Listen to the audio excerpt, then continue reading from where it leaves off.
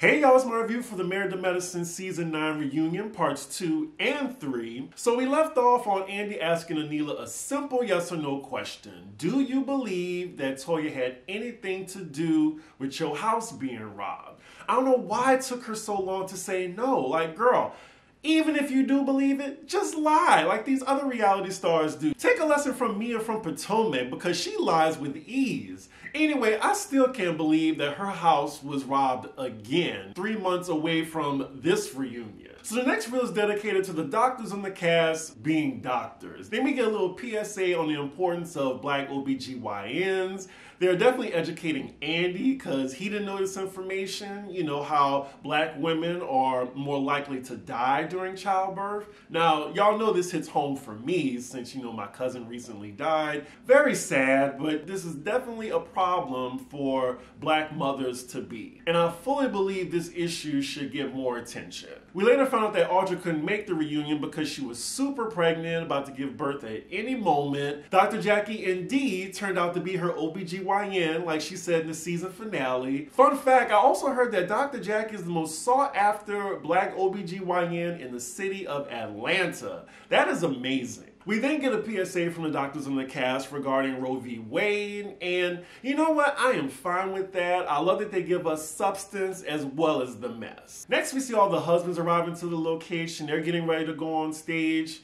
We're back with the ladies, and now we're on Toya's reel for the season because she's had the most drama. I don't know why she's not sitting the closest to Andy, but I'm guessing Jackie and Simone are like still the faces of Married to Medicine. So the first question Toya gets after this reel is, why did she sell the house? It looks like she sold the house to get a profit, even though it was her dream home. So then Messy Andy asked Heavenly her opinion on this, and shady ass Heavenly, she was just like, well, I fully support people having to pay their bills, and she had to do what she had to do. Toya goes back and forth with her because Heavenly is alluding to what Audra said about Toya and Eugene's liens that they had on the house. According to Toya, she don't owe nothing, but it's on public record. So even though she gave Andy the receipts of what she made on the sale of her home, I'm sure she still had to, pay those liens. Toya is then asked about her relationship with Eugene because she did complain a little bit about it during the season.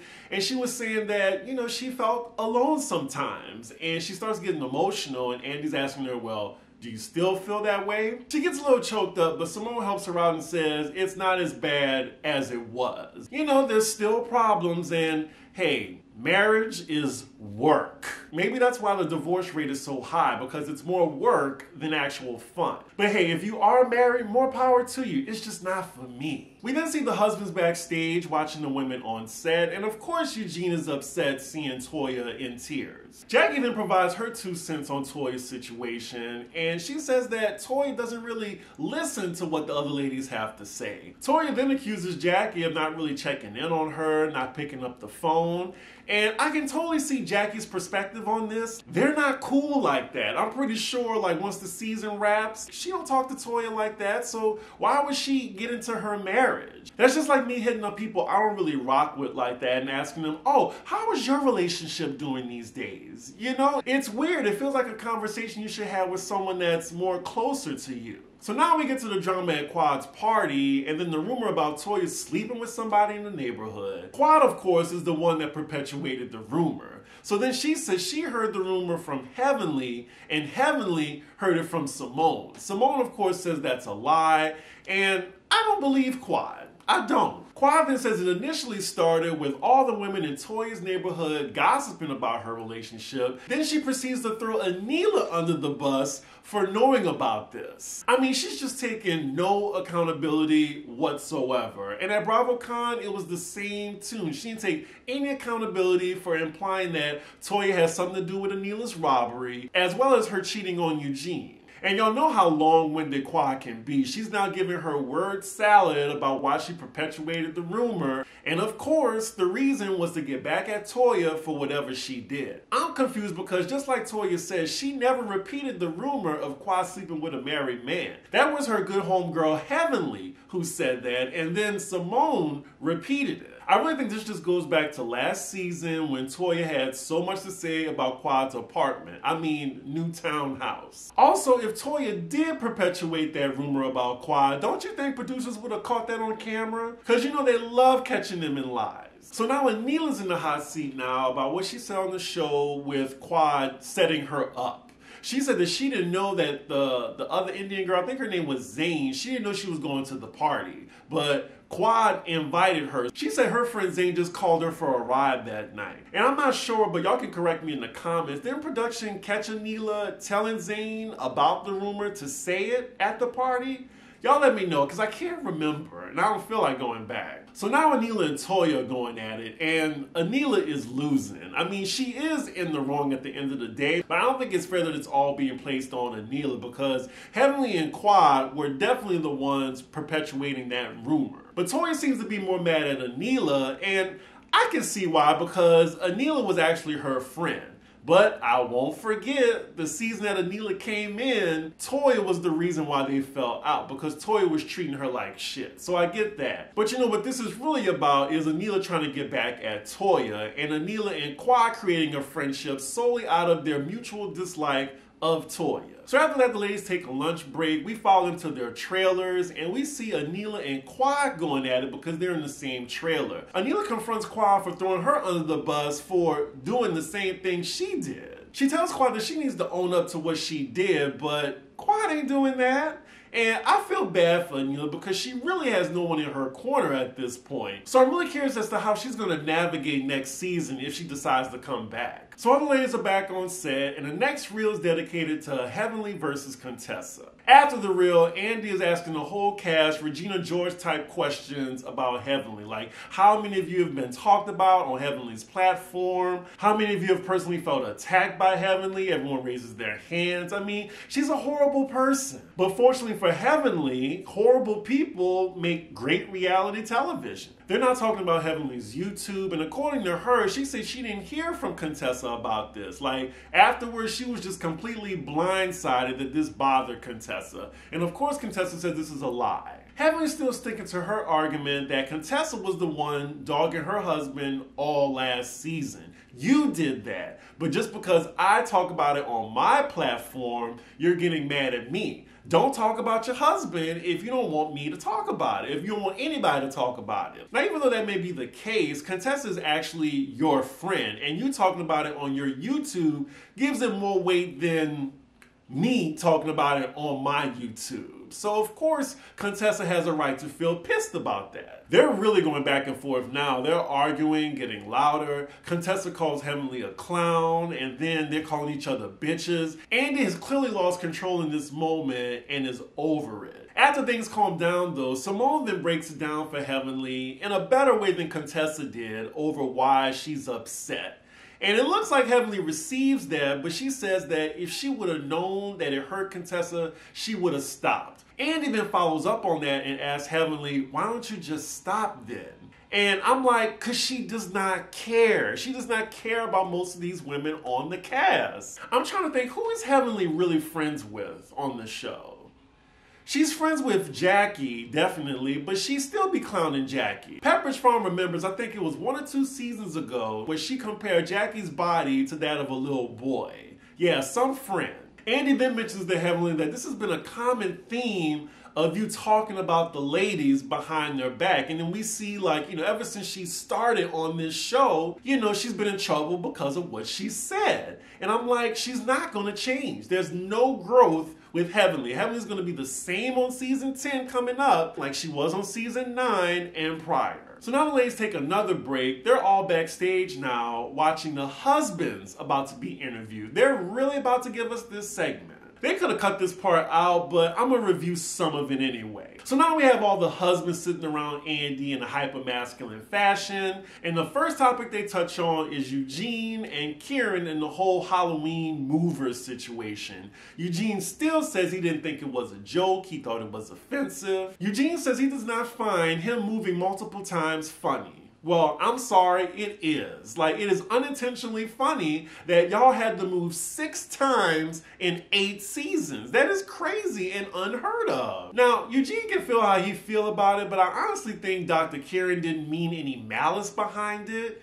Like, all you gotta do now, Eugene, is for you and Toya next Halloween to dress up as burglars, and then y'all be even. Andy then asks Karen, does he think he should have apologized sooner? He says, nope. And then we're left on the cliffhanger, and that is where part 2 ends. Let's just move on to part 3. So part 3 continues with them talking about the whole mover situation, and Curtis surprisingly enters the chat and tells Eugene, well, you know, a couple of seasons back, you know, when he had his infidelity thing, Eugene made a joke about that, and Curtis said he didn't appreciate it given how sensitive the issue was at the time. He has a fair point, but Eugene tries to make the point that they went all out on the movers joke. At the end of the day, they all talk about each other. Eugene, I think, was highly sensitive about the situation. He'll get over it. You're getting paid to be on reality TV. You gotta roll with the punches sometimes. Eugene is then asked his perspective on his relationship with Toya. I mean, he gives some type of diplomatic answer, saying that couples go through this, he loves his wife very much, blah, blah, blah. They then move on, and it's mostly fluff questions that Andy's asking the husbands while the ladies watch backstage. We then get to Scott, Contessa's husband, and why are we asking about his music aspirations? He then proceeds to get up and perform a rap he prepared. It's like a song he dedicated to Contessa.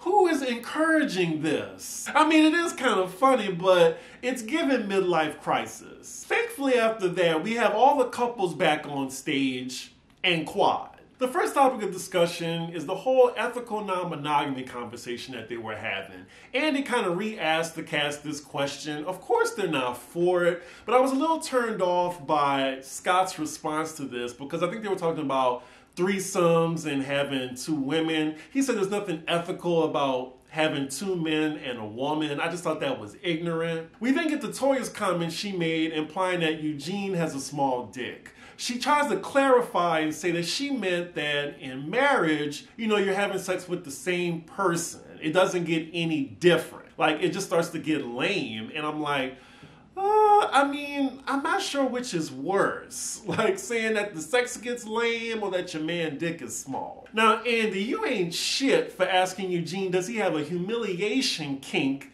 with Toya embarrassing him throughout the seasons? I thought that was really unnecessary to ask. So while we're on the topic about how Toya treats Eugene, Quad is now in the hot seat for the comments that she said on the show as well as on social media. To sum up what Quad has said about Eugene, she basically called him a doormat and has also attacked his manhood. Eugene says he takes offense to Quad's comments more than Toya's, and now him and Quad are going back and forth. Eugene calls Quad miserable, and then Toya jumps in and says, don't address my man ever. You go get yourself a man to address a man.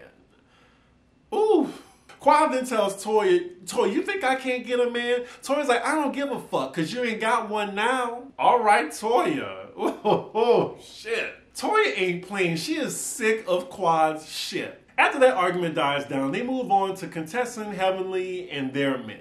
Now, Dr. Damon is cool or whatever, but it seems like he subscribes to the same tired gender roles that his wife does. Him saying things like he don't address the women and like the men are more level-headed. I really do think he subscribes to that whole patriarchy. I think he thinks women should be submissive to men, etc.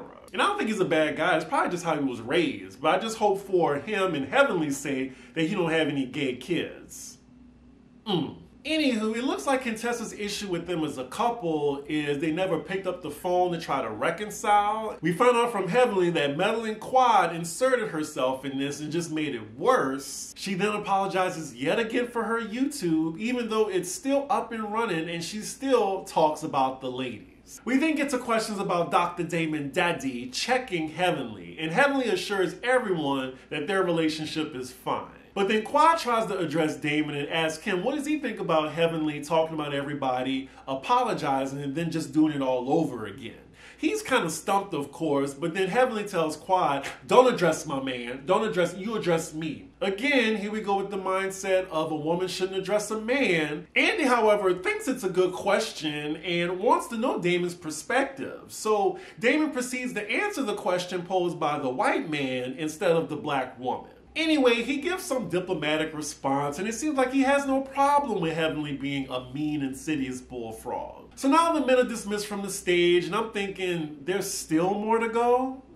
This really didn't need to be 3 parts. This could have been 2 solid parts, and I would have been fine with that. So then the next reel is dedicated to all the sex talk that was had during the season. I gotta say, like, out of everything I review, I would say Married to Medicine has the most conversations about sex. Now, be that as it may, I don't care to hear this discourse, and I don't really care to hear about any of these ladies' sex lives, so we're gonna move on. So now we get to the part where Andy asks all the ladies to reflect on the season. The only thing that stood out to me is Anila saying that she hopes to reconcile with Toya, but I don't see that happening. Afterwards, we then see Andy bring out a bunch of fine shirtless black men with champagne so the ladies can do a toast to the season, and that is where the reunion ends. I would give the reunion...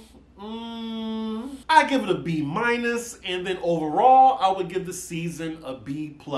Definitely better than season 8. I enjoyed the season overall. As for the cast, next season, I don't mind if they bring all of them back, plus Audra.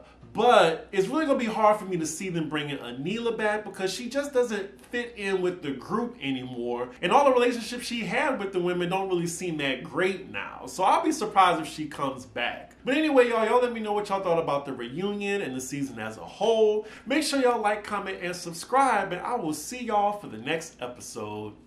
Bye.